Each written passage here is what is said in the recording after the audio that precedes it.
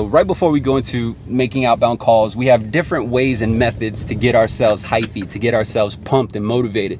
You know, me, I love music, so I'll put on some, some focus music, maybe some deadmau5, or maybe, something that's fast paced, or something that reminds me of dancing, right? Because I want to be in a good mood. I need it to come in out of my tone and change my energy. And so that would put me in a state.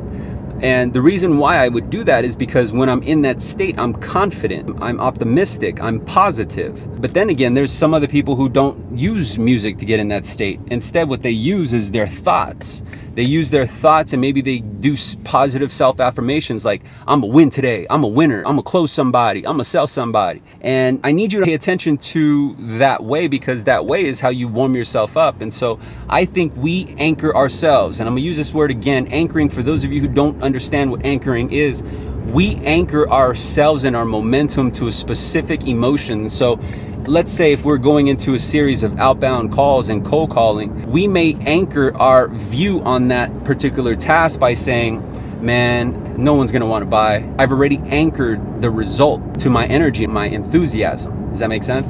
Or say, man, the market's up, no one's gonna want to do a rate and term. I've already anchored myself to be negative and to expect a fight. Just even the word tracking, it said, you know what, I'm gonna fight for a couple apps, and that's my choice of words.